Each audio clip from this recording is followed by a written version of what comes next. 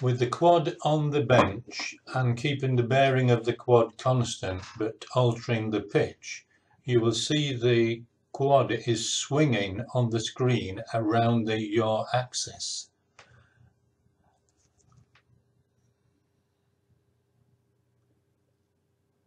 There's no change to the bearing of the quad whatsoever.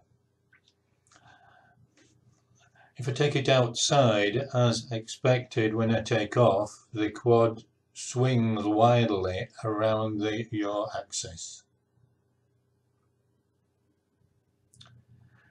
Coming back indoors again now and looking through the goggles, keeping the bearing of the quad constant and just altering the pitch, you will see the compass reading is swinging from east to west and back to east again as the pitch of the quad is changed, even though the bearing is not changing at all.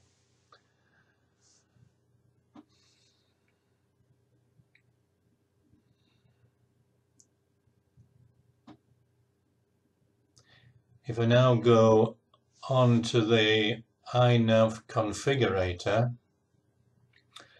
and set the magnetometer to none,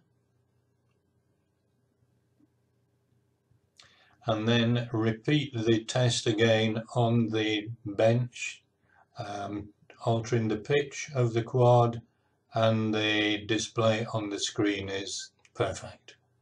I must conclude that it is the compass, the magnetometer, that's causing the problem.